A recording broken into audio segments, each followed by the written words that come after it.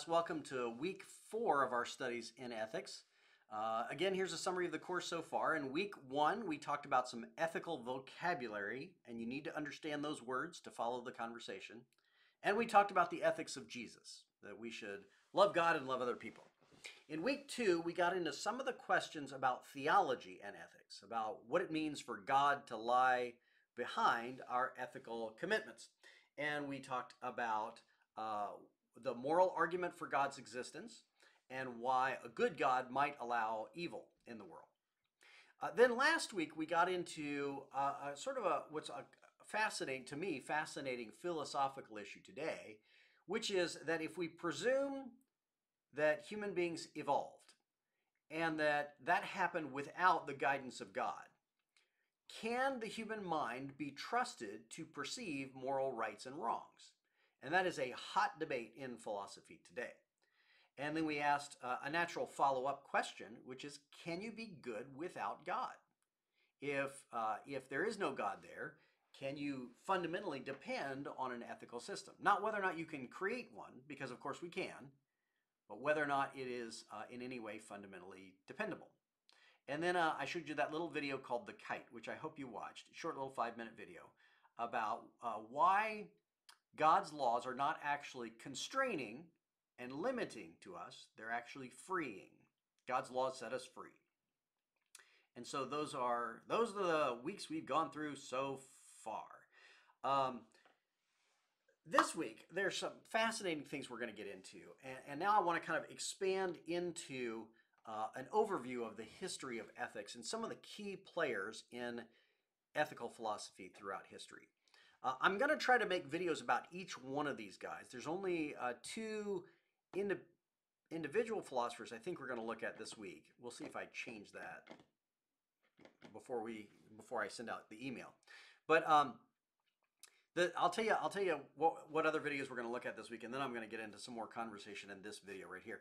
I'm going to have you look at a guy named Immanuel Kant, because Kant was an Enlightenment thinker in the pivotal point in history where René Descartes had shifted the world towards modern philosophy. And Kant is one of the first thinkers to break free from Judeo-Christian morality, which had dominated Europe since the time of Jesus all the way through the Middle Ages to obviously to the day of Kant. And he still lived in a very Christianized Europe. But he began to construct a moral system and say, are there any moral principles that we can depend on through reason alone, without the Bible and without fundamental reference to God? Although Kant will claim that there is a God, and whether or not he was a devout Christian is a question for another time. But we're going to look at Kant's shift to trying to found ethics in reason instead of in the Bible or Christianity or theology. And then we're going to look at a modern philosopher. We're going to skip over a few. We're going to get to a guy named G.E. Moore. And again, this is a short video. He was a modern ethicist who about 120 years ago published a book called Principia Ethica, Principles of Ethics. And he argues that goodness is just sort of objective. It exists in the world as a moral fact, the way the color yellow exists. You see it and you know it's yellow and there it is. And if you can't see color, you can't see it. And he says morals exist in the world. They just are. And you can just see them intuitively. You just know it. And so I want you to look at those two, because we've been talking about the theology behind ethics all through the course so far. This is a shift to ethics almost without God, or ethics regardless of God. And I want to look at those two. And then I'm going to show you a video called The Trolley Car Dilemma, which is a famous modern thought experiment developed by Philippa Foot to make us think about how we make ethical decisions and whether or not our ethical decisions are consistent and what they're founded on. So you can watch The Trolley Car Dilemma. That's a fun one. And I'd love, if you want to send me a note, I'd love to hear your answer to the trolley car dilemma and what you would do in that particular scenario. Okay, so that's an introduction of what we're going to do this week. Right now, I want to walk over kind of the history of ethics so you have the historical view from 30,000 feet. And I'll admit my bias from the get go. My education is Western. I have not grown up in an Asian country studying the history of Asian ethicists, and I'm not qualified to get into the development of ethical systems throughout the world the way I can with particularly Western European and American historical sources. I wish my education was different, but I grew up in a different era, and so that's where my uh, history is. But the names that I am going to quote to you are being taught in universities all over the world today, so they're still of international significance. If you go back to the ancient Greco-Roman world, there are early writings on the good life and what it means to live a good life. The Greeks believed that human beings were designed, and were designed with a goal in mind. And while the Greeks were very religious, the philosophers held to this idea in a non religious sort of way. Human beings are brought into the world, and there's a goal that we're aiming at. They called it a telos. Telos means kind of the end game. Telos is the Greek word for the final product. Um, Imagine an architect building a building, and he draws the blueprints, and he buys the materials, and he hires the workers. Well, the final telos is the building, the thing that he's trying to build. But there's a design for it that he's got in mind before he gets to the end there. The Greeks believe that you and I have inside of us a design for what we're supposed to become. It's early DNA theory, basically. The Greeks would say that the telos of an acorn is an oak tree, because written inside that acorn is a blueprint for what it is to become. It really is early DNA theory. And if the acorn is planted well in good ground and watered and it receives sunlight, then it matures and it becomes the oak tree that it's supposed to be. That's its telos. Well, they believe that you and I have a telos as well. And the telos of a human being is to be a happy, fulfilled, functioning member of society. The state of happiness they termed eudaimonia. That's the Greek word for it, eudaimonia, which is a good, happy, healthy state of productive functioning in the world. Now, they didn't think that every human being has the same telos.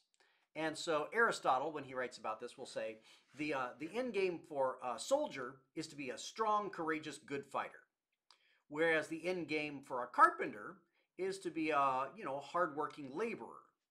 But the telos of a carpenter is not the same as the telos of a warrior, a soldier, and they don't reach eudaimonia the same way. They reach eudaimonia by pursuing their telos. If you become exactly what you're designed to be, you will reach happiness and fulfillment, eudaimonia. And so this is the groundwork for the good life that the Greeks imagined.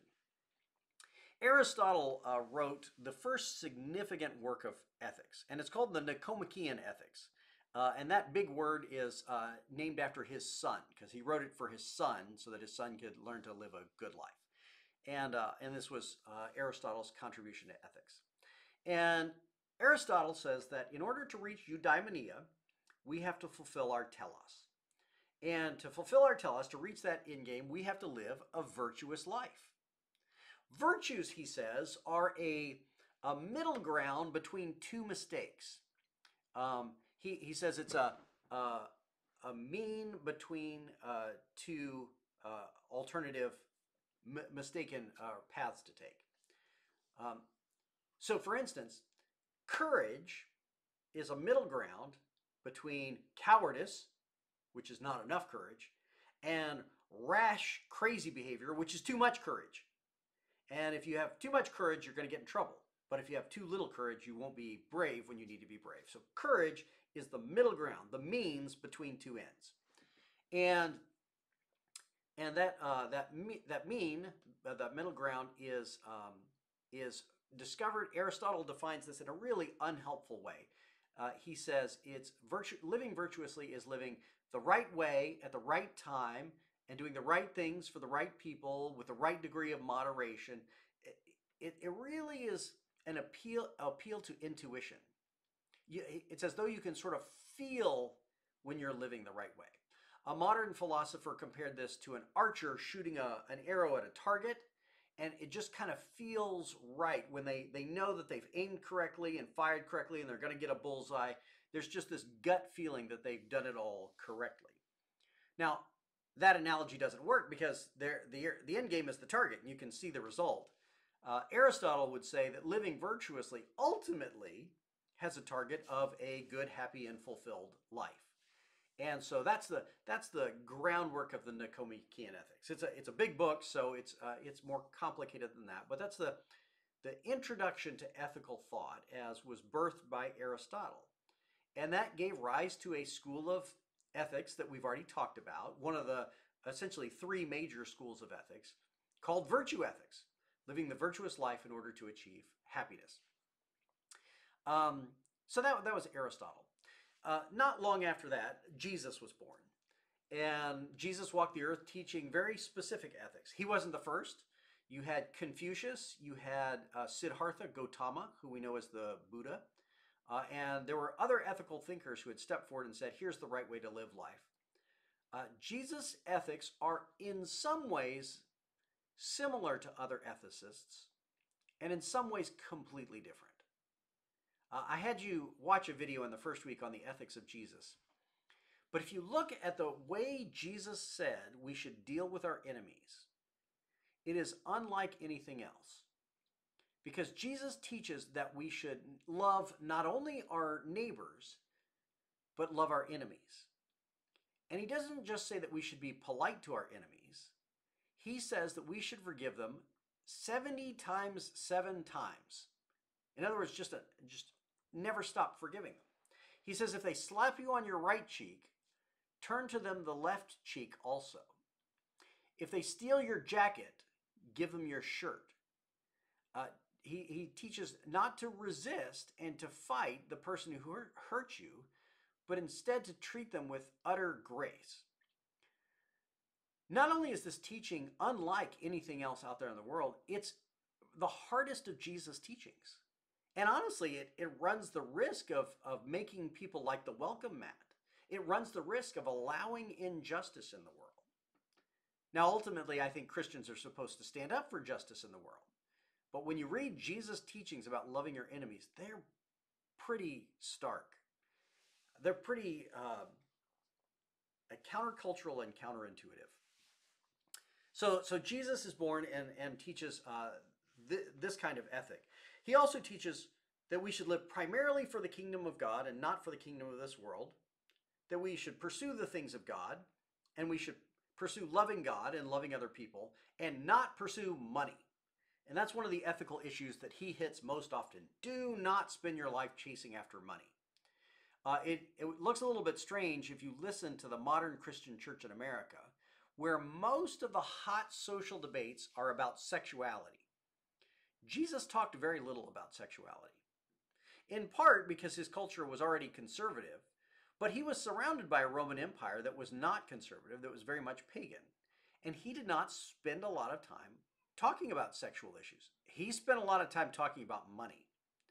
So it's a little ironic when you see modern American Christians who live filthy rich lives and who stockpile money and then who go around arguing about sexuality.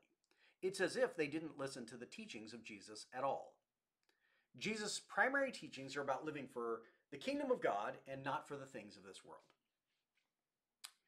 So Jesus comes along, radically shifts first Judea and then the Roman Empire and then the entire world.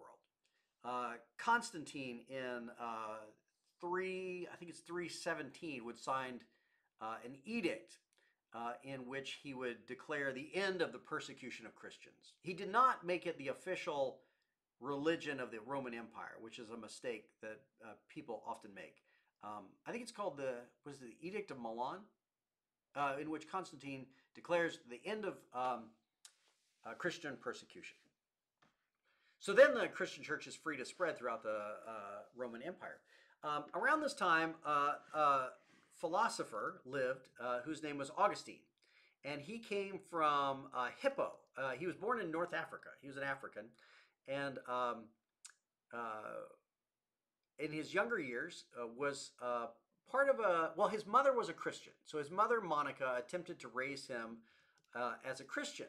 But he was a brilliant scholastic mind who would go on to reject his mother's faith and become part of this weird religious sect called Manichaeism, which followed a guy named Mani.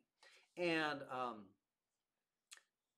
would go on to embrace this sort of mystical cult until one day at the very lowest point in his life, he would turn and pick up a Bible and begin to read, and he would discover the love of Jesus and then become a Christian. And he went on to become one of the greatest Christian thinkers of all of history. He became he was already a great academic, so he became a great debater for the Christian faith and a great writer for the Christian faith. And if you want to read a good book, it's not short, but it's not difficult to read. The Confessions of Augustine are one of the greatest books of history. Augustine lived from 354 to 430 AD, so that gives you a sense for where he is. Christianity has become permissible within the Roman state, but it has competition, and this is before Rome ultimately fell sometime after Augustine. Um, Augustine's ethics are fundamentally Christian. He just wants to propound the teachings of Jesus. But he does this having read and studied and been immersed in the Greek philosophers. He's more attracted to Plato than Aristotle, but certainly he had read the writings of both of them, and even writes some dialogues of his own that are mirrors of the dialogues of Plato. So Augustine becomes the great voice through which Christianity is spread to the world. Everybody for the next 1,000 years, if they read anything, they read Augustine and they read the Bible. Anybody in Europe, that is. Augustine, one of Augustine's significant contributions to theology is the way he fleshed out the doctrine of what is called original sin. And the doctrine of original sin, which he takes to be Pauline doctrine. He doesn't think he's creating something new. He thinks he's quoting Paul. The doctrine of original sin is the doctrine that human beings are born broken. Sin is not just a list of mistakes that we make that you can choose to make or not. We are born in a state of sinfulness. So for instance, if you imagine a factory in which cars are made, and the cars roll off the line ready to drive, but somehow there's a problem in the computers in the factory, and the cars, as they're being made, are made wrong. So when they roll off the line, if you turn the key, the car just won't turn on. The cars start dysfunctional. Augustine would say that is the state of human life. We are born broken. We don't work from the very beginning. And so ethically, we are born on a path to hell, where we're not headed towards heaven and salvation. It's only because Jesus reached down to save us. He walked the earth, he died on the cross to pay for our sins, and he now calls us to himself. That's the only way that we're saved. But otherwise, we're headed towards the junk pile because we are born broken. So that's Augustine. So now you enter into the Middle Ages. Rome falls, the Germanic hordes storm down into Rome, and Christianity is now dispersed through Europe. As we talk about the development of ethical theory, we could go back and look at the writers of the Middle Ages who focused on Christian morality, particularly humility and a holy life. We could look at the monasteries and the development of the monasteries throughout history. But in our studies of ethics in this course, we now go on to pick up with the period of the Enlightenment and the Enlightenment philosophers who would craft new approaches to ethics. Immanuel Kant is the one that we're going to look at in the other lectures this week. Kant was born in 1724 and died in 1804, so that gives you a sense for where he falls in the line of things. And Kant tried to develop an ethical system in which reason tells us what principles we fundamentally must live by. And he would come up with one in particular that he calls his categorical imperative. And that is that you should treat every person with an independent kind of dignity, that you can never use a person as a means to an end. Each person is an end in itself. Each individual human being has value of their own, and all ethical laws should be derived from that fundamental principle. He says you can say that another way. He says, only do what you would want everyone else to do in the same circumstances. Only do the things that you would universalize, that you would make a law for everybody else. Otherwise, he says, ethics would be unreasonable. So this is the first attempt to create an ethical system based on reason alone. I've skipped over one particular voice because it's not really an ethical voice, but a couple centuries before, Machiavelli wrote a book called The Prince. And you could say it's a work of ethics or a work of consequentialism. But Machiavelli fundamentally just said that if anybody stands in your way, you should kill him. And this book was a scandal because he wrote it for the Italian princes, the Medicis, who actually did live that way. I mean, you think about the modern mafia and the mafia movies that you see, the mobster movies that you see take place in old New York. It's really kind of Machiavellian. Game of Thrones is a modern study in Machiavellian ethics, where everybody just kills to try to get ahead. So I've skipped that because he's not really seen as an ethicist. But Kant now is saying, well, if virtue isn't clear enough, and if you're not going to live by Christian principles, here's another ethical system that we can build on, and it's an ethical system built on reason. In the next generation after Kant, a guy named Jeremy Bentham would begin writing about ethics himself. And he would bring up a student named John Stuart Mill, who would also write about ethics. And the ethical system that they created is called utilitarianism. And utilitarianism is a part of consequentialism. Consequentialism teaches that the only thing that matters in an ethical decision are the consequences. If you do something, it doesn't matter if your motives are good or bad. It doesn't matter if you're following any laws or breaking any laws. If the consequences are good, it was a good ethical action. And a good consequence is a consequence which maximizes happiness in the world. It's fundamentally a kind of hedonism. The only actions that are right to do are the ones that make the most people happy. And this became a fundamental ethical system that's still very popular today. There's an ethicist at Princeton University named Peter Singer who has written extensively on utilitarianism and defends it.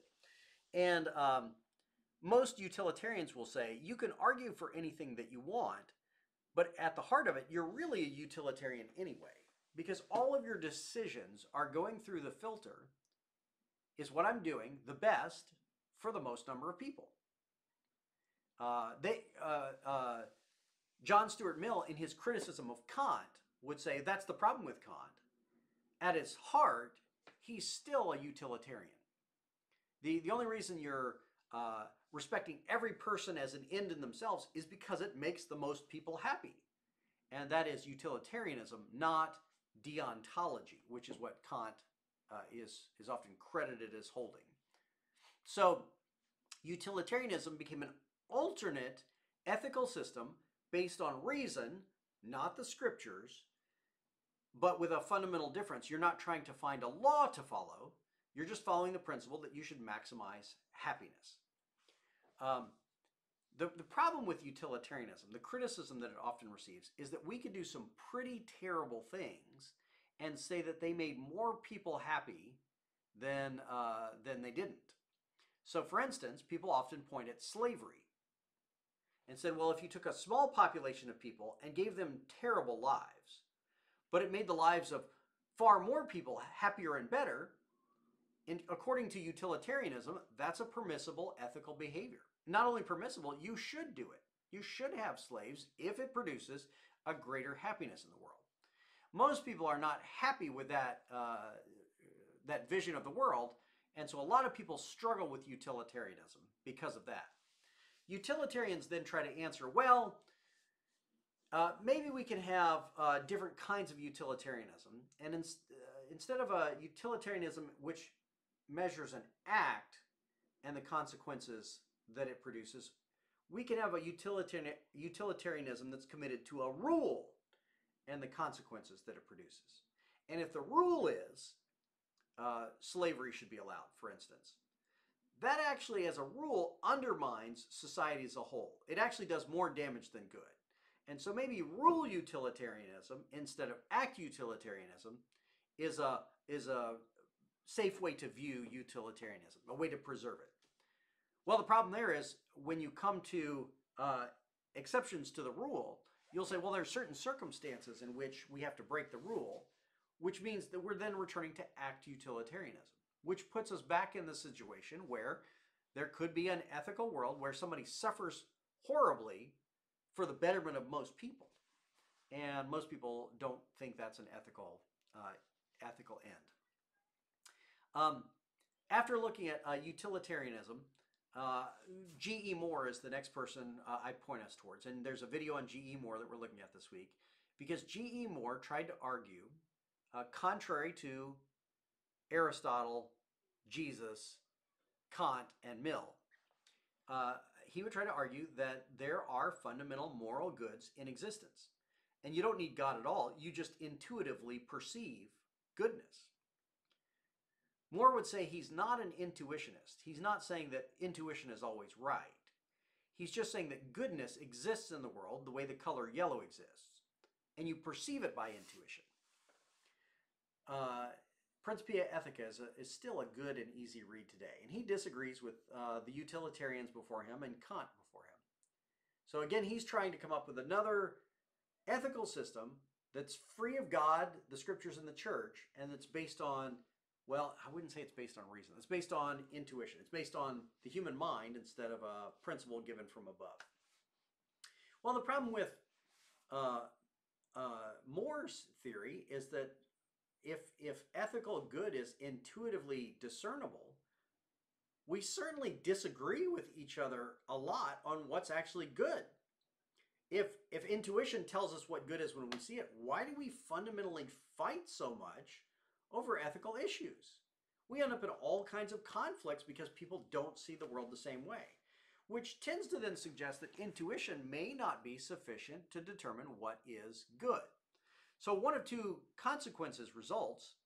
Either intuition tells us what is good, but only in the most vague and general sense, so that it doesn't help to solve problems like what do we do with abortion and euthanasia and the death penalty. Instead, it just kind of says general platitudes like, well, human life should be valued, but we can't really solve the tough gray areas or debates that surround it.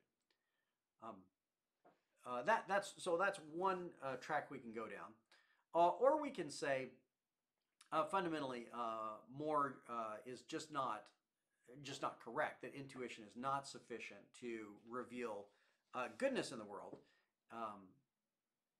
and so ultimately Moore's system fails.